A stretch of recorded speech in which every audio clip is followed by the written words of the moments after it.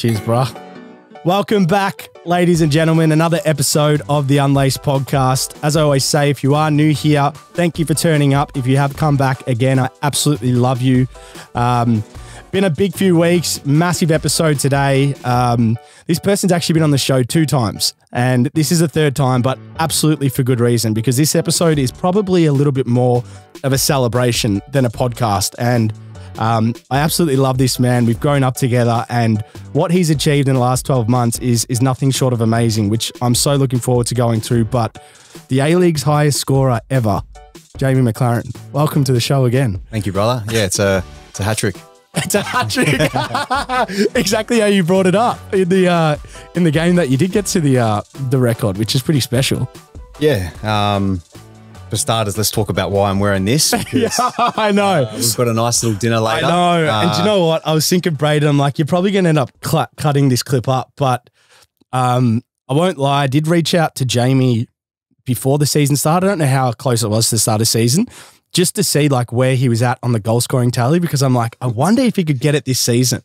And I'm like, knowing Jamie, like put a bit of a wager on it and just like throw it out. Then you were at 122. 120 season, yeah. Yeah, 120. And what was best? He was 142. 142, yeah, because he's retired. You needed 22 to equal in the season, yeah. 23 to win.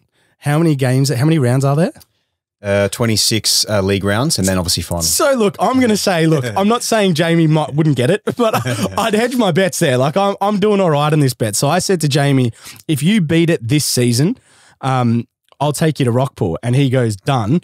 If you don't, you'll take me to Nobu. Nobu's on me. And well, rent was due tonight. Training the following day, I was shooting. I was getting ready. And I actually spoke to Cameron Watson on the way here, and I told him about it, and I go, I don't know why the fuck I made a bet with a goal scoring machine on a goal scoring target, but I was probably just thinking about in the game. It's Jakey's. I'm getting a free rock pool. I'm not even thinking about breaking the record. I'm just getting a free steak. You know what? I know, but we have to do it. I'm very proud. I've actually, when we were coming into this episode, I thought, how do I start this episode like based off your last 12 months? Because there's so many angles and there's just so many points of like brilliance and a lot of actually like, you know, pain points too. But when you look back on it all, like has it sunk in some of the stuff you've achieved? Have you sort of gotten over some of the hurt as well? Oh, look, the last 12 months were like up and down, roller coaster, mixed bag of everything. You know, losing the grand final last year and then losing it again this year, and all the stuff in between, the World Cup. You know, on a personal level with my wife, Eva, we got married and had a little bit of an unfortunate miscarriage and stuff. And then follow on now, we're close to welcoming a baby girl, and that's obviously the light of my life at the moment, and all I'm thinking about. And how long until June? September. Oh man, you're going to be. I know it's close because Eva's she's on edge. Is she? And she's ready. Like she's done so well. I think you always speak to people that have kids and you say like the respect of the women just goes to another level, and I see it firsthand now. Yeah. And you know, I've got mates that have kids and 2 kids, 3 kids. I've got family members. I've got nieces. But yeah, this is it's going to be another level, and it's going to be something I'm going to have to go through. And just thankfully she's coming in pre-season, because if it's during the season, imagine missing a game. Man, yeah, you could. Yeah, that would be crucial. Yeah. Imagine like, and you thank God it's not around a Socceroo camp again. God's sake. Probably will be. Fucking hell. Yeah, do you know what I mean? Someone will just question someone will just question the commitment again. No worries. Yeah. Oh, well, congratulations, and hopefully that's a smooth process. Actually, funny on that, one of my best mates, he goes to me, he goes, Jake, this might sound weird to you because like you're not a dad and you've never had a kid or you don't have a partner that's pregnant. But he goes, since my missus has been pregnant, I've never been more attracted to it. Like that's what he said to me. He's like the maternal aspect of like, he goes, it's like a different experience. Yeah, it is. I couldn't understand it. Like, do you understand that? Like when you hear that a little bit? I do now. Yeah, that's what I mean. At the time I was like, you know, you start to see them, their body change and stuff like that. But you can feel the kicks. And when you feel that, I don't know, you just have a rush of adrenaline go through you, and it's better than any of the 140 odd goals I've got. Just feeling that kick, you know, from her. So we can't wait. It's going to be a special few months ahead, and a lot of sleepless nights after that. But I'm ready for that, mate. I've got a dog, Simba, who's trained me well for that, and 5:30 wake up calls, and they'll be a bit earlier now. Do you know what would be crazy is Simba's relationship with the kid, like that breed of dog, golden retriever. Yeah. Oh, they're so the TikToks you see with those babies, and he's going to be integrated straight away. We've said it, and you get those people that say you're going to fucking neglect your dog. No way. Anyone that knows me, for starters, anyone that knows Eva, we won't do that. Yeah. Like he's number one to start off with, and you know, we'll be welcoming a little girl into the family, and he'll be integrated from day one and just sniffing around. And yeah, there'll be times where he gets excited. We've got to be careful of that, but it's part of life. Oh, we can't wait, mate. It's gonna be a big moment for everyone. Sticking with off the field, obviously, because we are in the off season. I know you've been doing some training, but I want to go a bit deeper of how you actually spend your off seasons and things that you've been doing, because I don't think we've ever done a podcast where you haven't been in season. Yeah. So last off season was a write off, just purely honeymoon. We were 6 weeks in Europe.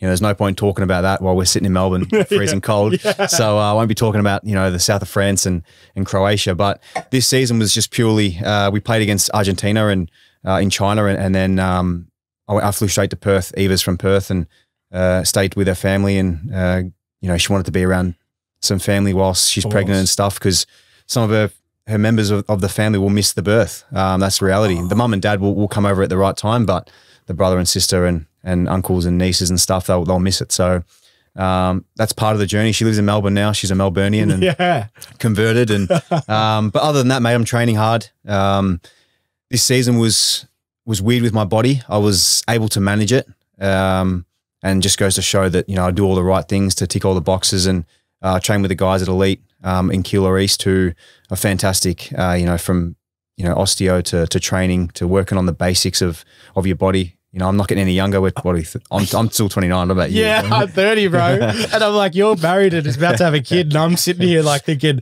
like, should I ask for advice at this point? Like, oh no, I'm 29, bro. I'm looking at you. Yeah, I know, but you're well ahead of me in regards to you're getting yourself set up with family and stuff, which I'm so happy, because you've met Eva. Like, people that don't know your story, you met Eva a long time ago. Yeah, Perth Glory. Yeah, 2013 was the time, and yeah, like any relationship, you have ups and downs and whatever. And we've seen through that, got married, had the COVID period where we had 3 different dates for our wedding. And, that's right. Yeah.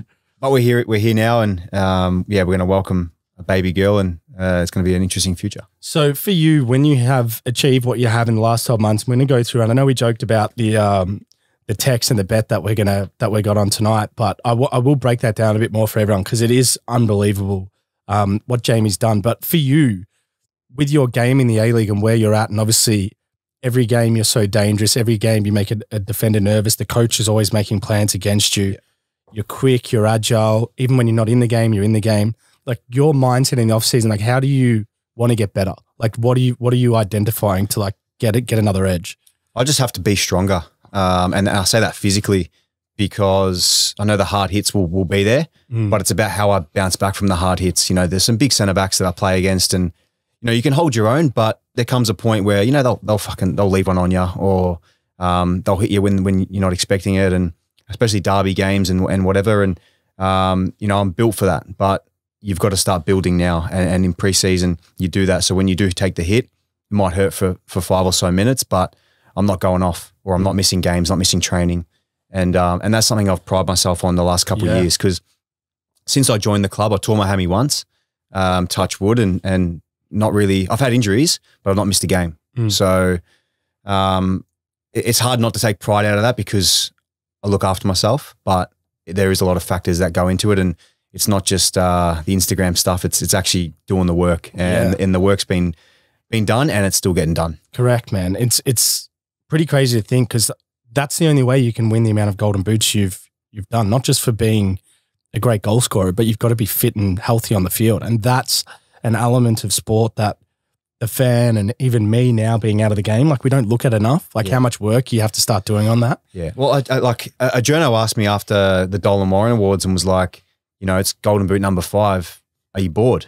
Right? This is not a bad question. You know, I was like, you know what? It's a good point. Like, my missus is bored because there's no storage for him, but I'm not. Like I said, I'll go for 6, 7, and 8 forever, how long I'm in the A-League. Yeah. I'll continue to just try and be the best. And I'm a realist, right? I understand I'm not the best natural ability striker that is probably sexy on the eye, or the first touch, or whatever, or the big name that comes. There's been strikers in the A-League that have played in the Premier League or played in Bundesliga and played in Italy. But at the same time, I'm always there at the end of the year. I'm always the guy on the top. And I know that's because of the service I get, but it's the work that I do as well, and the natural instincts that are within me, and the groundwork I've put in. Like it's a number of things that a lot of boxes have to be ticked. But yeah, I'm not sitting here saying I'm the best. My record is the all-time goal scorer, but I always just want to be the best version of myself as a player, and I can only work with what I can. I wish I was the size of Didier Drogba, but unfortunately I'm not. So I've got to work with what I've got. Yeah. Do you, and for those like the listeners back at home who aren't across Jamie's story, we did do a podcast, would have been in the episode 50s. So go back and watch that if you want to like learn about Jamie from a kid, because Jamie and I did play together. But what I do want to capture, because we have picked up a larger audience and a lot of new listeners, which I love, have come on board since. I just wanted to give people the concept of why you're good. And a big part of it is obviously your father, but also your environment in your house and sort of how you were brought up, the tutelage you had. Like people probably don't know that you had a backyard with like an 18-yard box and a goal. Yeah. Like it was a Premier League setup. So we were fortunate. Like we were lucky. Looking back now, like someone would pay millions for that block of land just purely because of the size. It's hard to get blocks in Melbourne. We grew up in Sunbury, right? It was like farmland in a sense. It was. And you know, Sunbury, every time I go back, it's getting double the size, triple the size. The place, you can't even park anywhere in Sunbury now. It's like become CBD. Is it? Yeah, it's massive. So, you know, and a place like that is only going to get bigger, and, you know, people are starting to leave Metro, and, but yeah, we had a massive land, and, you know, I look back now and I can't repay the old man for the time, the money, even just the nous and the ideas to do that.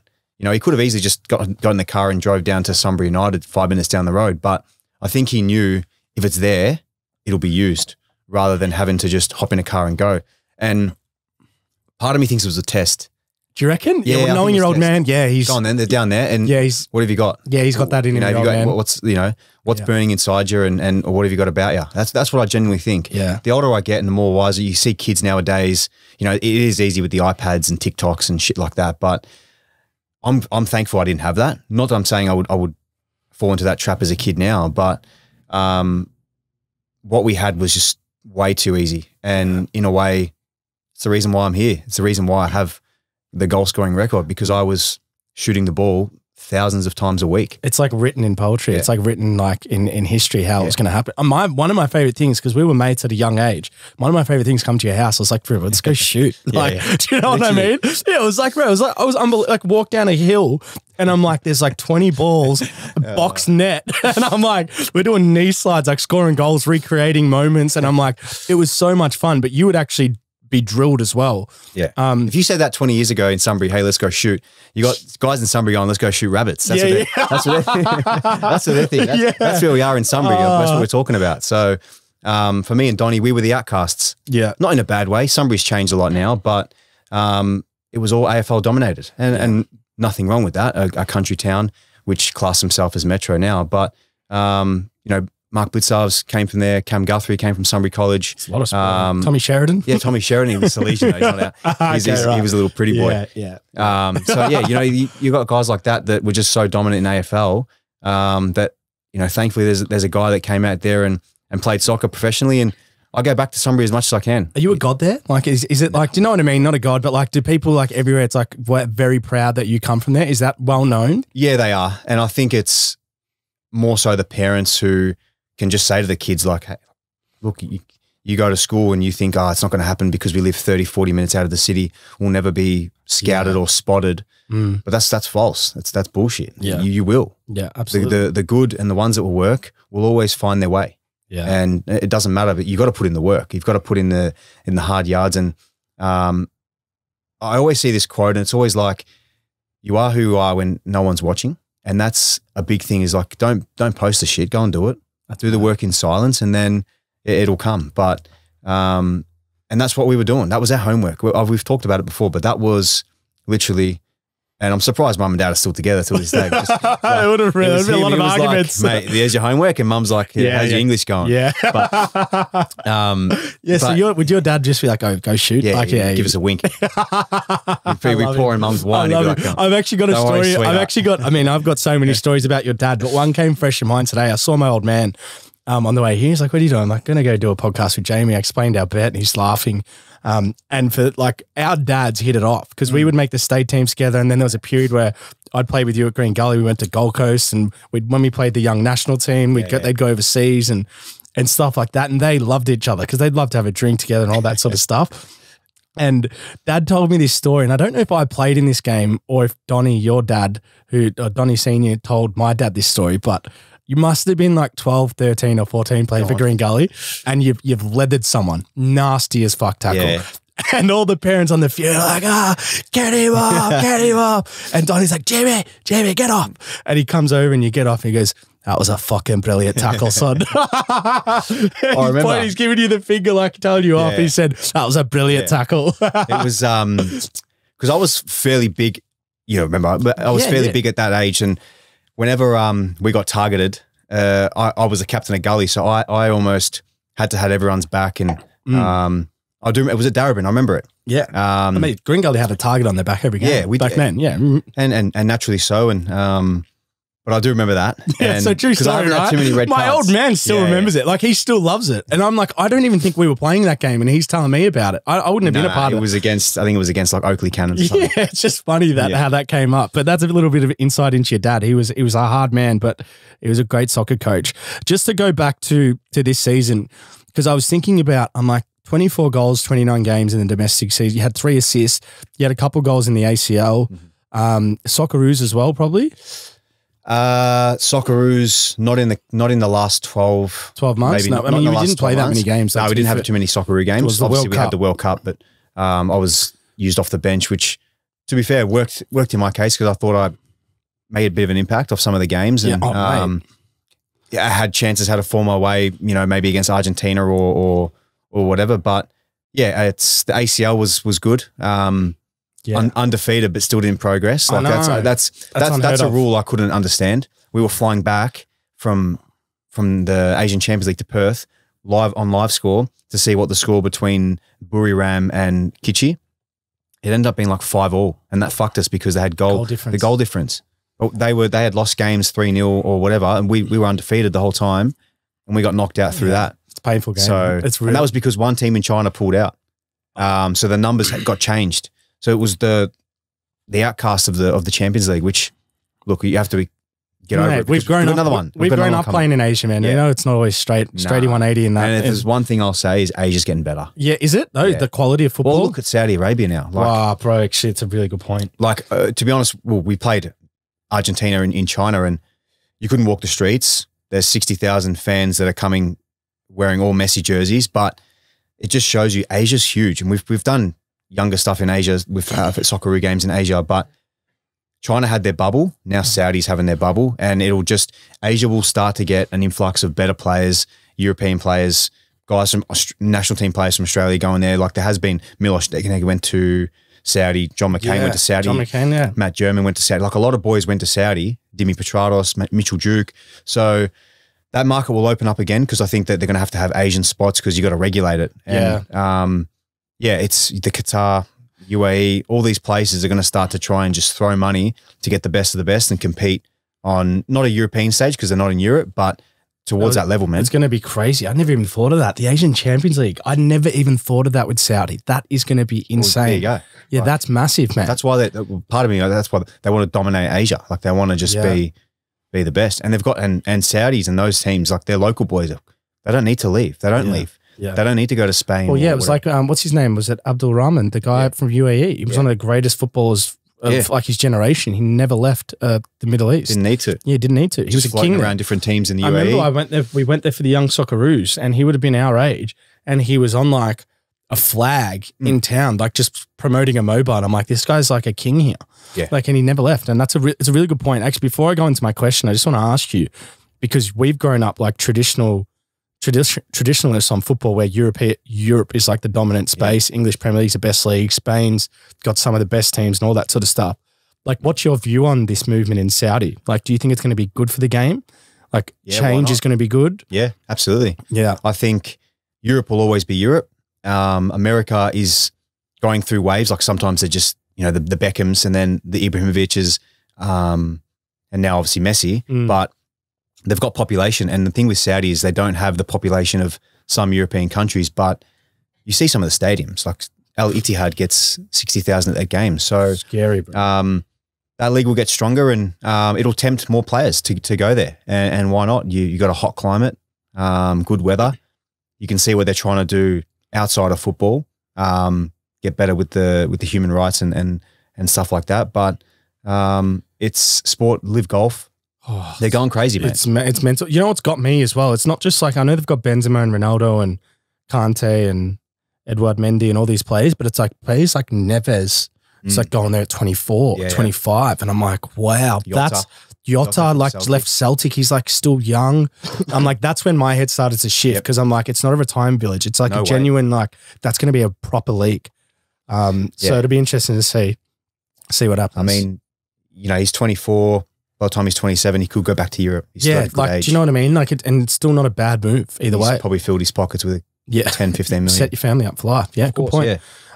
Going back to this season, my point was like you almost a goal to game ratio in short, right? Do you, because I've never asked you this because you just naturally always been a goal scorer, but do you go into the season set targets? Like, do you say internally, yeah? Like I think everyone just looks at me and is like, yeah, Jamie, he'll well, get that's 20. what I mean, right? But it's not the case. But that's what I want to know. Like, it's not the case at all. Like Jace hit 20 this year, but the last person hit 20 was might have been Alfie. But it's hard to do, man. But I know that the work that I put in from day one of preseason will lead me to that. But there's going to be things along the way. I've missed penalties, chances I've missed. Looking back now, probably could have 30 this year. More goals in games. But that's me being the harsh critic. Yeah, so, that's true. It's a good point, man. I'm interested because I think goal scoring is an art. Like and I wanted to dumb this down for everyone because I've played, obviously, football. I played with Jamie. In my opinion, scoring is the hardest thing in the game. It's the hardest thing to do. So, like, I want to know how you know you're going to score. Like, I know this is a really dumb question coming from me to you with all that we've been through, but it's gotten to that point now where I want to know because do you know that you're going to score or do you just turn up and it just like you jink and you land and you bang, it's on your foot? Yeah, look, I know I'm going to score at some point during the game, but it's more a mental shift. If I can stay alert from 0 to 90 or 92, 93, that there'll be a chance. Yeah. So defenders might be thinking like, and I've seen defenders write articles about me and say, Macca's not always involved, but I always have to know where he is. And when they're telling me that, it's beautiful because I'm like, fuck, at least they understand that that's my game. Oh yeah, it's true. I need to keep them on their toes. I need to keep them looking over their shoulder. And the minute he takes a step to the left, I'm on his shoulder on the right. And if the cross is right, I've got myself a couple seconds. Yeah. And sometimes it works. Sometimes the ball gets flashed across and I've not made the run. And, post analysis, I'll say to the winger like Tilio or Lex or Naboo, fuck, sorry, man. I made the jink that way, but really, it's a simple tap in to go that way. So we've had those discussions, and but I have to go off instinct. It's within a second. I don't have time to just fucking have a cup of tea. So, but that comes back to the training you've always done, and like missing goals and playing games where you haven't scored, and catching moments, hasn't it? I don't know if this might sound too technical for people that don't know soccer, but I actually look at the body language of our team, of the players. So the way they're going to shape up to the ball. Okay, are they going to cross? Is he going to chop? Is he going to go back on his left foot or whatever. So I love that so much. Yeah. So I think that is amazing. So I'm staring at my wingers. I'm staring at my number 10s and go, right, yeah, he's going to fizz it across. My inner football is just exploding in here. Yeah, and that's genius. I guarantee you I would not be alone as a striker. I would not be alone. You need to.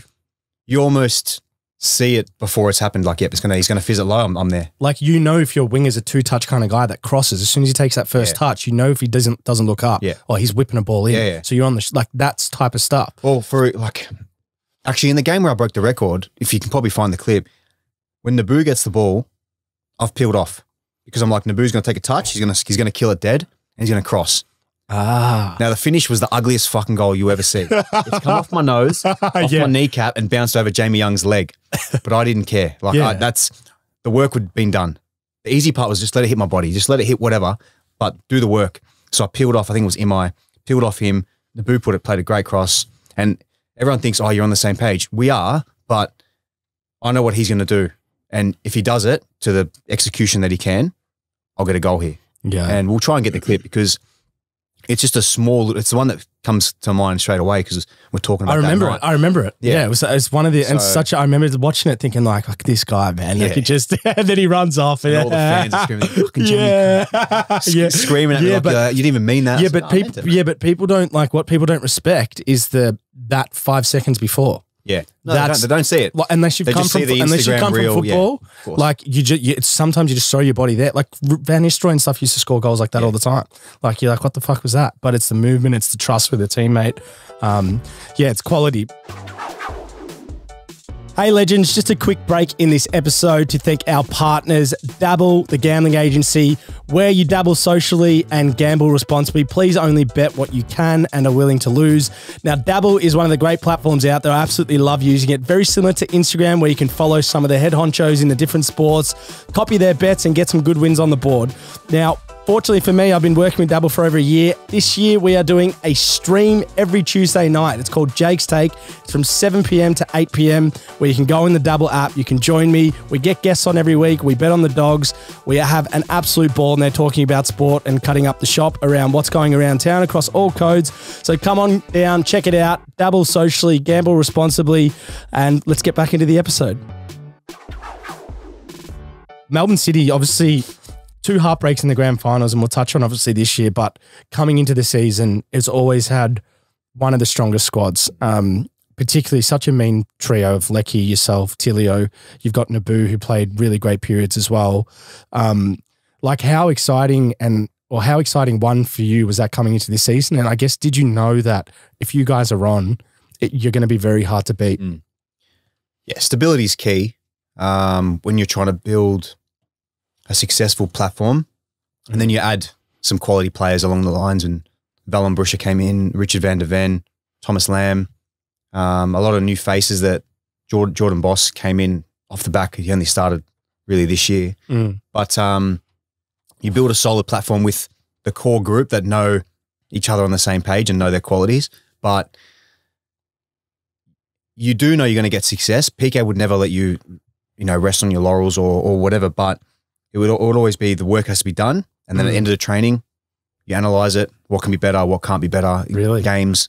There was no hiding, which in a way can be good, but it reaches a point where the same players are just hearing the same message. But we were so in tune that we just needed to get better at one-off games. Like throughout the season, that's where, and I know we lost the grand final 2 years in a row, and fuck, it hurts us more than anyone. Fans though, man. It's like, it's football. Fans can say, oh, we spoke before the game as well, and I think I was a bit more bullish about you guys winning, but in your fairness, you threw up, mate. It's like football, anything can happen. It is, and 90 minutes of football, and like, who would have thought it would have been a 6-1 grand final? But was it a 6-1?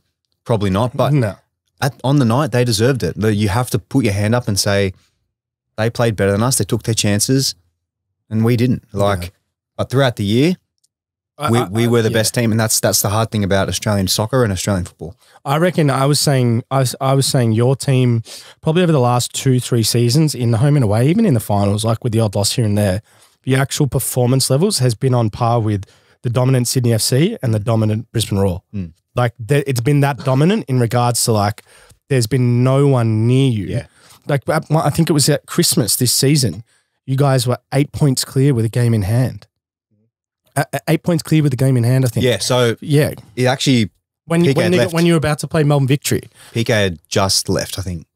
Yeah, which actually that's a really good point to talk about. So at this point, I was like, I remember I was working for Melbourne Victory that day, and I was doing a post. I'm like, Victory have signed 3 new players, and I'm like, they're playing Melbourne City, who's 8 points clear with a game in hand, right? But one of my favorite things, and shout out to the A-League and Keep Up for the documentaries they've been doing to help grow the game and give insights. And there's been a few great ones. The one with Jason Cummings was great. But my favorite one, the All Access ones, But I think the Keep Up guys that have been doing it, my one that I absolutely love was Patrick Kisnorbo.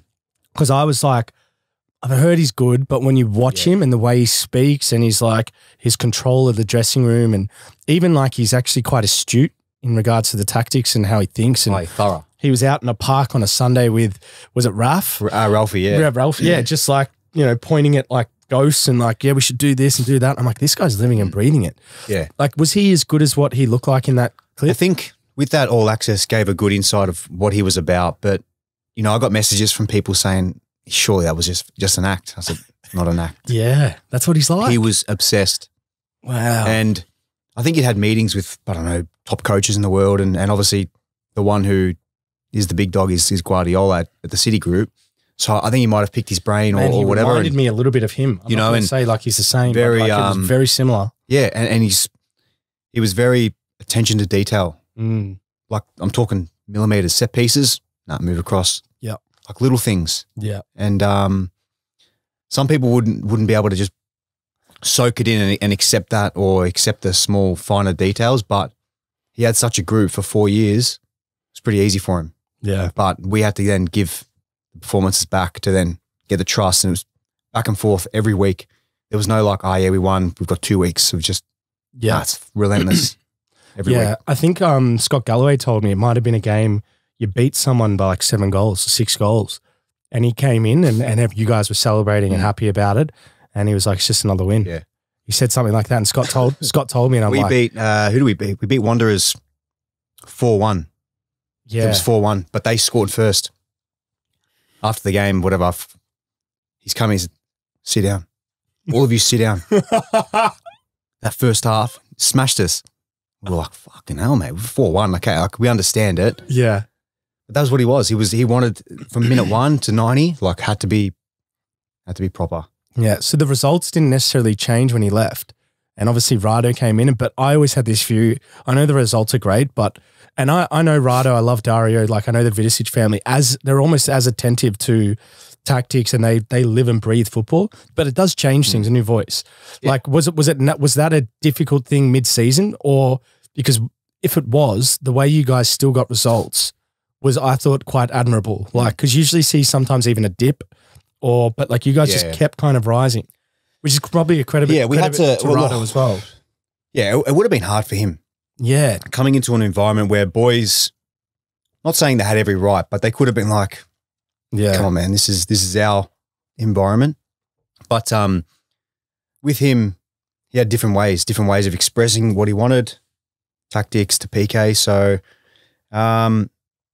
but he's taken it on board. We obviously got results. There was a few defeats, which I think some defeats he just accepted probably more than PK, but when I say accept them in different ways. Yeah. We want to analyze, okay, how did we go wrong with PK? I'd say, it's fucking, we don't lose. It's not acceptable. But Rado would kind of have that, I don't know, you want to call it mature or calm approach. Yeah, he's been around the game. Like, Rado's been around the game for a long time. Before we were born, man. Yeah. Do you know what I mean?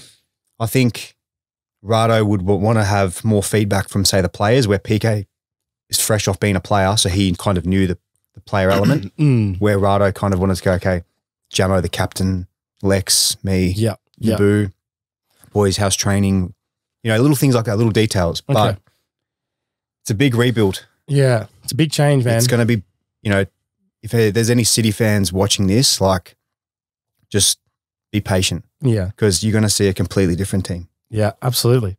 We're going to go into next season very shortly, because there's obviously a lot that's coming from a Melbourne City perspective, but I want to hone in on one round of this year.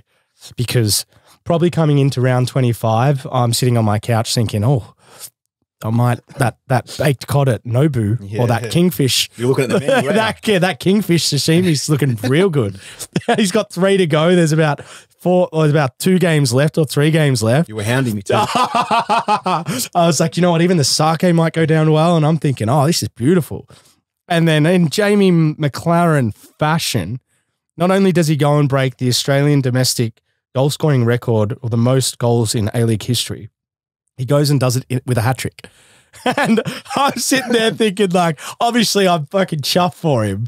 Like, and I say this like jokingly, but I just couldn't think of a better way for you to do it. And it was just such a special moment. I just want you to like take me into that game and how that whole sort of unfolded for you. Well, like the club had been organising posters and said like, all-time goal scorer like 6 weeks before. And I'm like, fucking, I haven't done it yet. I've got 6 goals to go. Then I scored a double against Wellington, I'm pretty sure. And then, yeah, coming into that game. So you had the third one was the clincher? No, the second one was the level. And then the third was to be by myself. Yeah, that's what I mean. Yeah, so the third one was the clinch. Yeah. Yeah. The way it all panned out was crazy, but none of my family were there. Wife wasn't there. Like, I don't know. Maybe it was just fate. You know, like I'd played home games the week before, I didn't score. Yeah. Maybe it was just someone saying to me, like, just go and do it on your own terms. Because I don't feel pressure when in the crowd. I couldn't care less. Once I'm on the pitch, it's a clean slate, you know? Yeah. But they weren't there, man. And it was like, fuck, I'm by myself. I'm, you know, with the boys, of course, and got the match ball. And yeah, it was just a nice feeling. I do go and celebrate with them after, but I was in the dressing room FaceTiming them and saying like, fuck, you're only down the road. They were in a wedding in Richmond. Yeah, that's why they couldn't make it though, right? They went to the wedding. They went to the wedding. And they probably thought three goals is a bit of, not a stretch, but like surely not. You know, and then yeah, and my brother will attest to this. He texted me. He was like, "Man, if you score a hat trick, I'm gonna be fuming." Oh no! So he texted me that on the Friday, and then it happened. But look, it is what it is. It's done now, and we got to celebrate. My favorite photo, it'll be one of my favorite football images forever. I guarantee you, was when you're sitting on the bench at the end of the game with the ball, and you can just kind of see the disbelief. Not so much the shock, but like it's an element of relief, the disbelief, and the realization of like, that's what you've just done. Yeah. Because people had associated you with this goal record for about 2 years. Do you know what I mean? There was always a question mark. That's what I mean. So it was like there's a bit of relief there. It wasn't like, oh, you just got there and it's like he's going to do it. I'm talking like two or three golden boots ago. Like people are like, oh, Jamie's going to get this. Yeah. And yeah, even just to that point, like I felt like I was going to do it, but I just didn't know when. Yeah. And it was always like that burning feeling. But I was crying on the pitch. Like, because I went from no goals in the game to 3. And I remember scoring that goal and just celebrating with the boys. And, you know, the boys got around me and the run from the bench, the coaching staff came. And I just remember pointing to the fans and just doing the number one, of course. And there probably is footage. I've seen it, but I was actually crying with like 10 minutes to go. Oh, and I was the crying was like, fuck man, what's just happened in the last 30 minutes? Like what has just happened? Like it just hit, you know, yeah, it just hit me like a ton of bricks, mate. Like I know that people will be watching. My family's not here. I didn't really think that they weren't in the crowd, but it was more like all this, my whole career, I just wanted to be known as one of the best or have a record of my own, you know, and to do that in that game. And it was a Melbourne derby, West United. So at Amy Park, which a place that I've scored the most goals out of anyone. And the Jamie Park. You get emotional. Like I get emotional talking about it now because it's like, dude, me too.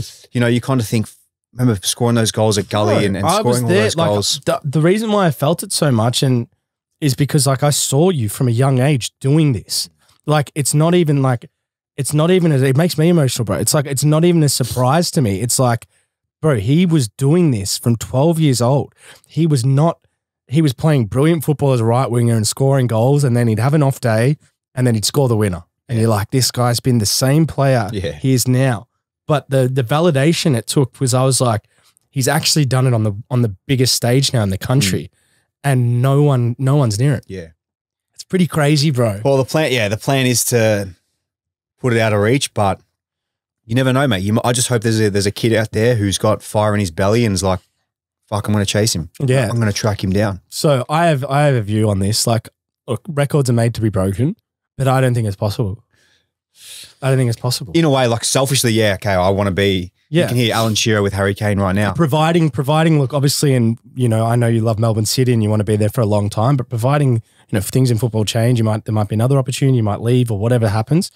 I still think like the amount of games per season, the amount of time people spend in the A-League, like you've been in here a long time, but you've actually spent a lot of years out of the A-League too. Yeah. Like people don't realize that. You haven't been here your whole career. Yeah. You've just capitalized on your time here. And I just think that's really hard to do. Like, as you said, scoring 20 goal seasons in the A-League, not many players do it. Yeah. We've had some great strikers here.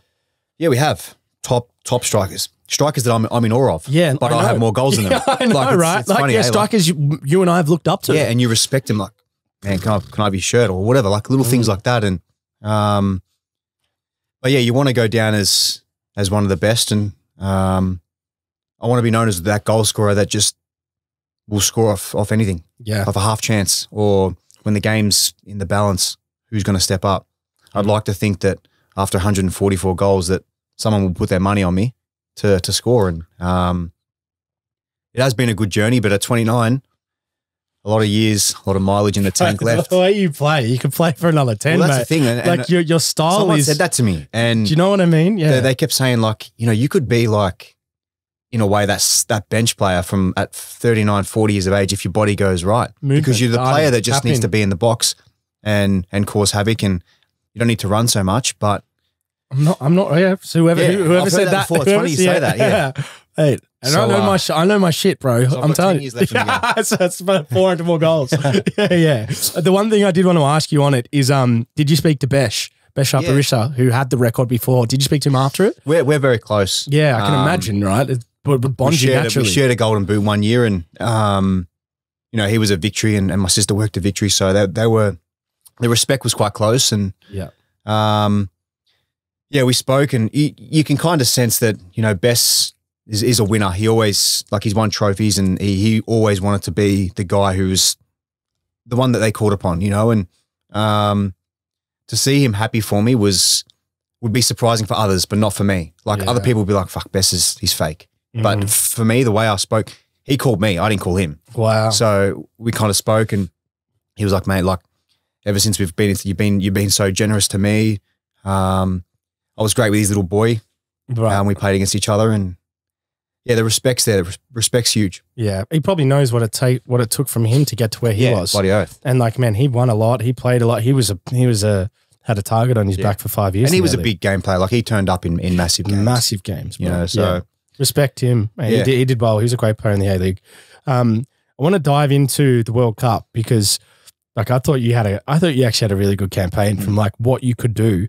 I remember speaking to you before it going you're going to get a chance, man.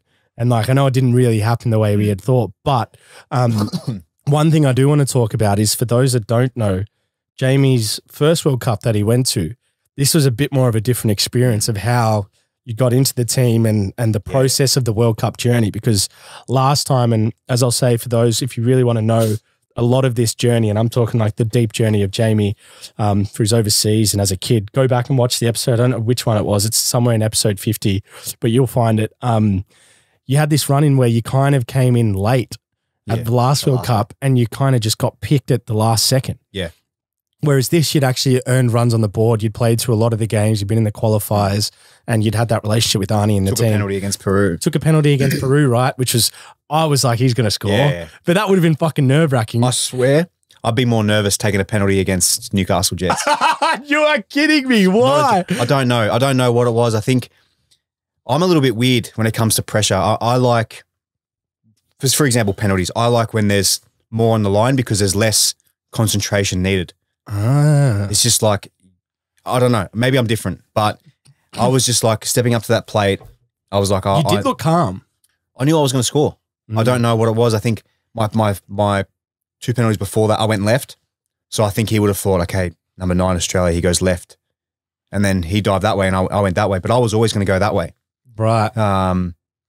And yeah, if there's goalkeepers watching, I'm not going to give too much secrets. But, yeah, it's, I don't know. It's sometimes when I've got that added pressure, Ibrox, I scored at Ibrox in front of 50,000.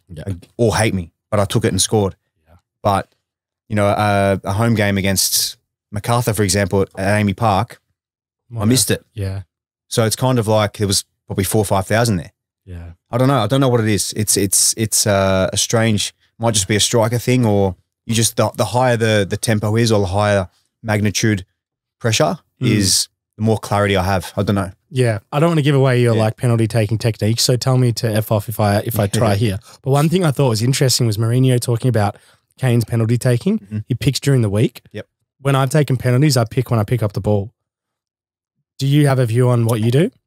I'm the day before. You're the day before. Yeah. Okay. So it's similar to Kane. That's similar to Kane. I watch clips maybe on the Wednesday, Thursday, and then on the Friday, I'll take a couple like mirror image ones where I'm going to go. Right. And then the minute I feel the sweet spot, like connection's good, side netting. In the change room. Or whatever, it's like, okay, process. And it's saved in my brain. Wow. And then you just got to go out there and execute. And if you don't, it's on me. Like the MacArthur one, for example, or Danny Vukovic saved me at Mariners. Yeah. Same thing. Like I just didn't have the process right. And the connection wasn't good. Yeah. It had nothing to do with preparation. It was just the connection on the day. I didn't hit it right. Yeah. And that's something probably as a person who's going to continue to take penalties, I've got to work on. I love this. I love how this is turning into like a striker purity conversation. This is mad. We're start our own academy. Yeah. Academy. Just strikers though. Yeah, you need to have a goal in your backyard to enter. The one thing I think around the Socceroos, and I was very bullish on the Socceroos, and I'm glad I was, because a lot of people, I didn't think the Socceroos had a lot of the nation's respect going into the World Cup for what it had achieved. Like people had hammered the squad and said it's not as good as what the previous generations were. And I was like, if they're not that good, how do they beat Peru? Like, tell me how Peru's any different to Uruguay. Like, and Peru was like one of the best nations in South America. They have great players. Do you think post World Cup now you guys earned the nation's respect, and like with what you boys did was pretty admirable? Hey, I think so. And you know, I get noticed more around town, and it's not even about Melbourne City. It's more, oh, you're the Socceroo. Yeah. You know, and it's kind of like I went to Perth. Some kids noticed me, like I played for Perth Glory, but no one gave a fuck. It was like, he's the Socceroo. Because the World Cup attracts the for some just reason, normal fan or any maybe, sporting fan. They gravitate to like they're a legend. Yeah, and maybe because the games were on at a reasonable time or whatever, they just familiarise a face, or it's the goatee or something. Something must just stick out. But I think they are getting more respect. Yeah. However, what I will say is Asia's getting better. Yes, it's going to get harder. It's going to get harder. Yeah. And I think what we find, and this is me just being honest, we play better against the better nations. So, for example, the Argentinas, you can kind of, you know, they've got the quality players, but when you play Jordan away, Messi would find it hard to play Jordan away. That's how hard it is. This is the other thing. You play the conditions, man. They put you on a cow paddock. It's the pitch is not great. The security's probably not the best. Just whatever. The preparation's just completely different than rocking up to a $200 million stadium in Qatar and playing against Argentina, who just love to play football, and they'll give you space and time. They won't press you. But when you're playing against Iraq, Iran, Syria, man, they're proper warriors. They're fighters. They don't give up. Yeah. Even like we played a home game against Nepal. You know how fit those guys are? Really? Like they would not stop running because they live in a high altitude. So they've got like double the lungs that we've got. And we did analysis on that and said, like, you're going to play against these guys, quality you'll be above, but just know that they're probably fitter than you. Yeah.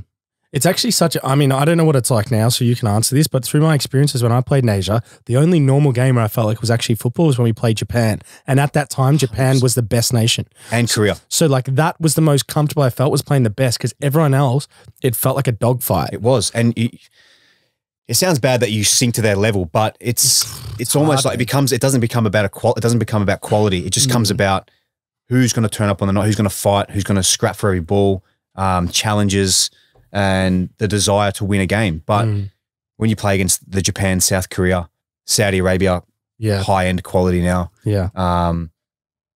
There's some good footballers in Asia. And you know, people wouldn't even know what Uzbekistan is, but they're a good team too. Bro, we've got them in the Asian Cup group. They throw haymakers, man. You know what I mean? Oh, yeah. So we're talking about, we've got India in the group. Okay. You know, so there's going to be tough opponents, but sometimes the leveler can be the pitch. If you play on a good pitch, then okay, we have no excuse. Yeah. We should be the dominant side that want to dominate. But we are improving. We've got a young squad. I feel like I'm not getting old, but you feel like one of the older statesmen in the squad. And the previous campaign was obviously Aziz and Juki and those older guys who were in the 31, 32 category that would help the younger lads. But now it's like the next phase.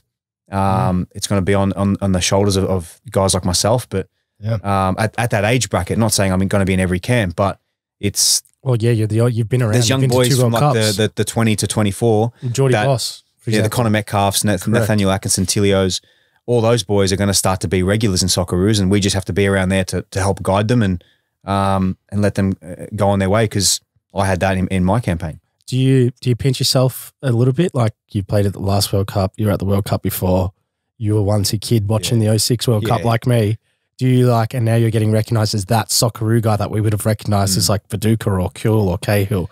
Like, it hit home when we played against Tunisia, and I actually thought I changed the game a bit. Because he brought me on, and I thought you had an assist. I played a great cross to legs. Oh, I thought that was going, bro. That's the thing. We play together at club level, right? So flip side of that, if he had a cross to me, probably would have been a goal. But it's kind of, he played the 90 minutes, so he's bursting his ass to get there and just put a cross with my left foot. But it just showed that I belonged to be there at that point in time. And the atmosphere against Tunisia was fantastic. They were whistling the whole time we had the ball, and just being with my mum and dad after the game, taking a photo with them was enough for me to be like, "Ma, we made it." Like that's it. This is all we worked for.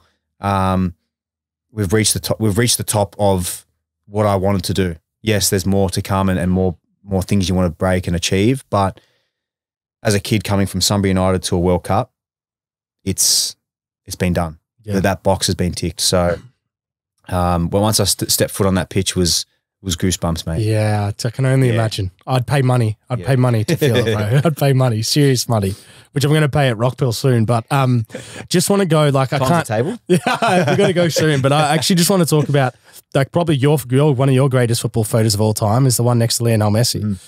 Like, we can't not ask the question on the podcast, like, what's it like playing against him, just being out in the same field as him, and, like, does he have that godlike figure and sort of aura around him as like what sort of people, like he's one of the most followed people in the world. Yeah, he does, but I think he appreciates if you just give him space. Like he's like any other footballer. He just wants to go out there, kick a ball with his mates, play well. He knows the pressure. I think if there's anyone who can handle pressure in the world, it's him. Like I don't think he feels pressure. Yeah. I could be wrong, but the way he plays his football, I don't think he feels the pressure of 60,000 Chinese guys wearing Messi jerseys, because they were.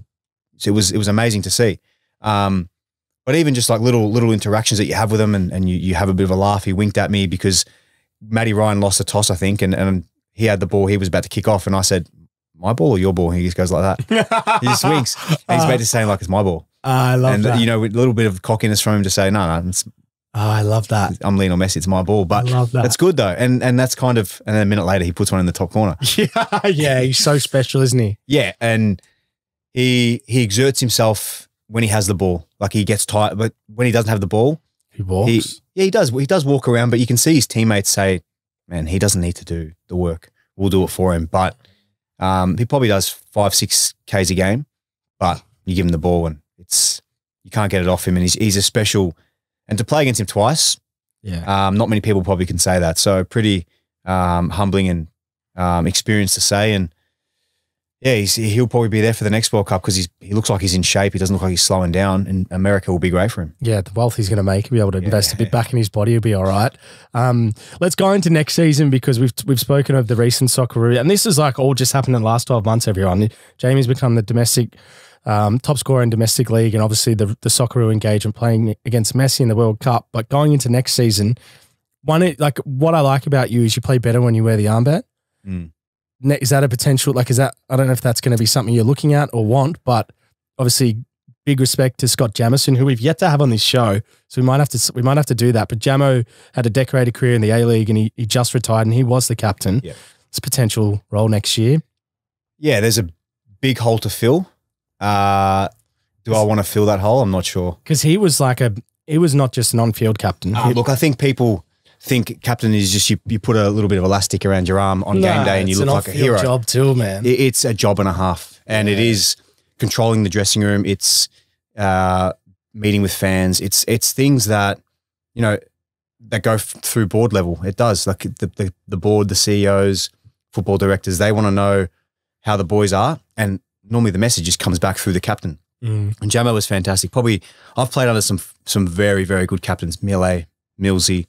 Jamo, of course, we're talking about him, but you have a huge respect for him, don't you? Like I noted that without with you. A doubt. Like you have a massive respect just for him. because we were so close that I saw the stuff that he did, and that's why I think a lot of, in my case, I think not that he retired too early, but he still had a lot to give for the dressing room because with the rebuild, also would have been perfect for it. Would have been perfect for it. But where he's going, he's probably even better suited. He's going to be an assistant coach. Okay. So beautiful. for him, it's kind of like, okay, well, he's going to be a coach that can help the next the new players coming in to be around our standards and whatever. So he'll be a fantastic coach in the near future. But yeah, the captaincy, whoever takes it, which wouldn't even know what the discussions are, but it's bigger than just, like I said, just around the arm. And it's going to take. You wore it a lot this year because Jamo was injured, and it was like, obviously Geordie Boss was on fire at times, so you had to wear it at times. So. Yeah, you think you can do it, but I was almost like a vice captain. Yeah, and that's where it's the pressure and the responsibility is not really on you. That's the fun part. What you did, literally, it is. It was just wearing elastic. You're just doing the stuff for show, and you're just keeping the ship steady, so to speak. But this is proper now. It's going to be whoever is coming in or whoever does take it.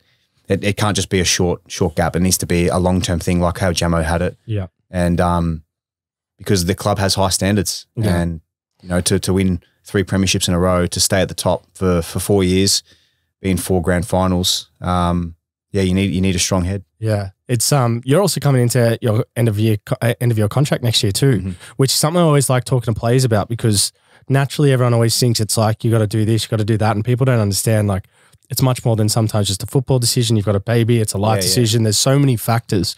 Like, is that something you'll think about in the early part of the season, or are you going to day by day approach with it, like see where it sort of lands and how you feel? Yeah, I've been in this position before, albeit like more of a younger player when you're just kind of free-minded and whatever. But, recently just built the house, obviously baby on the way. So probably this year, knowing that I've got a contract for the year is good knowing that, because the stability will be at least for the next 12 months to settle in. And it's also good for Eva too, because if you're happy at home, then your football stuff will take care of itself. Correct. And but I've always said that, home is where you feel the most comfortable, and that's the people around you. It's not 4 walls and a roof. Yep. It's the people that are around you and the environment that you're in. And City have been great with me. I have to say, it's been 4.5 years now, and it'll be 5 at the end of this coming season. But beyond that, you never know, man. You don't know. We know. Yeah, you don't know. Football, anything can happen, bro. And look, wherever I've been, or even for this year, you'll always give your best. You'll always, whenever you put the badge on, you respect it, you honour it. This has been the best club for me in my career, because it's been the longest. I've broken records, won some trophies, and done some special things along the way. And yeah, it's football's unpredictable. So whatever happens, mate, it's in the air. That's a fact, and we'll just have to take each month as it comes. And but ultimately, my job's to score goals. And if you do that, then whether I stay here or stay on or move on, you're gonna be looked after. Is down to performances. Correct. It really is. Yep, beautifully said. Well, final question, which listeners know what's coming. We attest 3 traits to success in sport, in business, whatever it is, and obviously all 3 are important, but just want you to pick the one that correlates or resonates with you across your journey the most: resilience, drive, or ambition. Which one did Jamie Maclaren rely on or look to the most out of those 3 to get you where you are now? If we're talking about just even the last 12 months, let's go last 12 months. Let's go last 12 months. Resilience, without a doubt. Yeah. Yeah, like every day was something different, positive than a negative. Yeah. Really high, really low. And they're the times where you really lean on the people around you. And but without a doubt, resilience in my case, all 3 of them are important, but resilience is huge. And if you don't have it, it's going to be a tough road. But you got to go through these things to feel the positive side of the game and positive side. And it's funny because we just play a game of football. Like, I know, right? You know what I mean? Like, we're going to finish this and we're going to go for dinner and have a laugh about our childhood. Yeah. We just kick a ball for 10, 15 years. And after that, it's just you're back to normal life. I don't want to be known. I remember your podcast, which was fantastic, but you don't want to be known as a footballer. You just want to be known as a person. You want to be known. I'm going to be known as a dad soon. So for me, I'm like, I want my daughter to be proud of her dad, of what he's done on a grass pitch with a ball. But she ain't going to care until she really, really understands. She just needs that father figure and love. And that's something that I can't wait for, is something outside of the game. I can't believe you're going to be a dad, man. It's fucking... It's about time, man. You were sitting on my couch. We were playing Aston Villa, like online against the Jaggos. Like we were 12 years old, like having sleepovers and shit. Now James Jagger's got kids. You're going to have kids, man. It's amazing stuff, man. You and Lukey are still going out. Yeah. Shout out, Lukey, lad. Nah, mate, I appreciate you coming on. Obviously, this podcast was a celebration for all you've achieved in the last 12 months and what's going to come ahead. So we better get to Rockpool, baby, because I've got to pay. Rent's due, man. Rent's due. Let's go. I got to eat. Thanks, brother. Good man. Good at.